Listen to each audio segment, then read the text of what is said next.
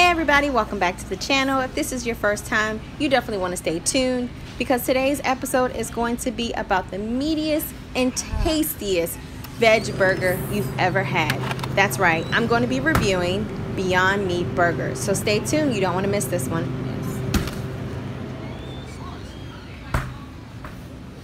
So ice cold good humor. They say I'm out of my mind, standing on the outside, but it's cooler, it's fresher. I like it here. First, you want to start off by getting your meat. It's best before January 20th, 2019. But I know it says 5/16 in the corner, 5/16/18. You can barbecue these, you can skillet these, whatever you want. So they come 2 in a pack.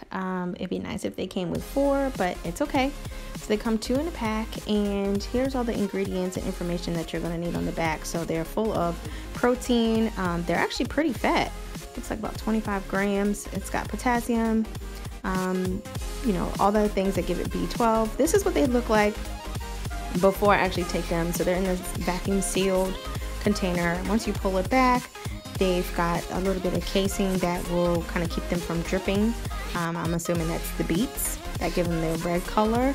They look like burgers, guys. Look at these. You know, I'm zooming in so you can see just what the consistency looks like. Even like the patty form, very sticky like your typical burgers. Just peeling back, you know, that quote-unquote raw look. So yeah, that's what it is. Let's go ahead and jump into putting them on the skillet. Not going to be using any oil in the skillet because this already comes made with oil. I'm going to go ahead and slice up a couple of pieces of onion and throw it inside and use the oil from the burger to cook the onions. Like I said, I'm not going to add any oil. And this is 3 minutes on each side. And as you can see, it's definitely browning. All right, so as you can hear, it's sizzling in the background. This is about 3 minutes on each side. There's still a little pink in the middle, but obviously this is not a raw meat, so we don't have to worry about really the color. In this case, it's pretty much beets that's giving it its red color. But it's 3 minutes on each side. It's definitely browning to my liking. And the smell is, it really doesn't have a smell. I mean, it does. You can smell the oil, you can smell the onion, and maybe some of the spices that they use, but it's not a very strong funny smell like I feel like most other veggie burgers have. So I'm just flipping it so you can see what's on the other side as well. I'm gonna go ahead and turn the stove off, and I'm done at this point. I love how everything looks. The texture is nice, not too firm like it's overcooked. And I want to go ahead and open this up for you guys so you can see what the inside of it looks like. It's still very thick and meaty to me. Compared to other veggie burgers, which I feel like are a little flatter. And all right, so here you go.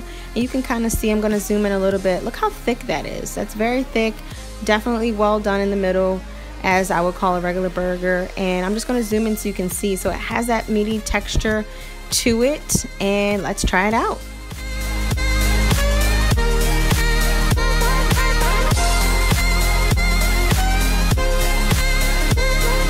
Alright fam, so I want to do something different today. I want to ask you guys if you can support me by checking out my Instagram. I'm going to put the link right here.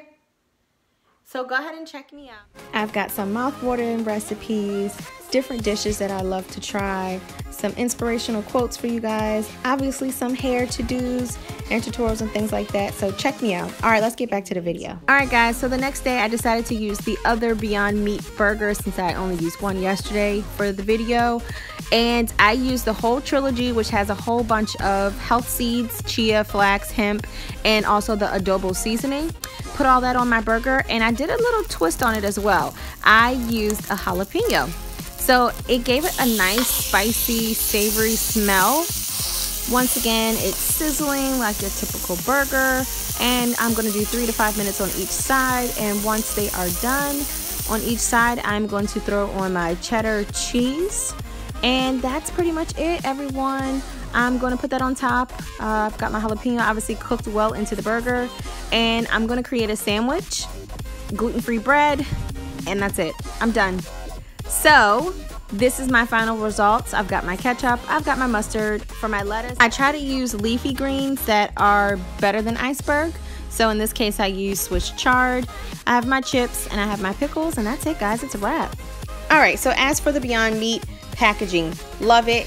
Bright colors, definitely eye-catching. Peek-through window is definitely a teaser into what the burgers look like, and I love that markets are putting them in the same section as other meats and non-meats. As far as the burgers, I wish there was 4. I'm sure that's room for improvement, and it's probably a marketing thing, but you get 2.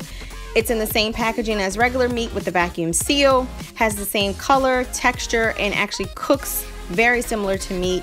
Cooks obviously a lot faster, does not have any crazy smells to it, and as far as the taste, it definitely mimics that of a burger. I can totally see you doing this on the grill for a cookout and having people fooled. Alright guys, so I hope this video was helpful for you. If it was, go ahead and drop your comment below or let me know what else you want to see on this channel. And today's question of the day is going to be, what kind of burger or meatless burger have you tried? Do you make your own? Or is there one from the store that you really, really like? Go ahead and tell me below in the comment section. And while you're at it, go ahead and hit that subscribe button. You know you need to. You know you want to. And I will catch you guys later. Don't forget, first love yourself. Stay healthy. I'll catch you in the next video.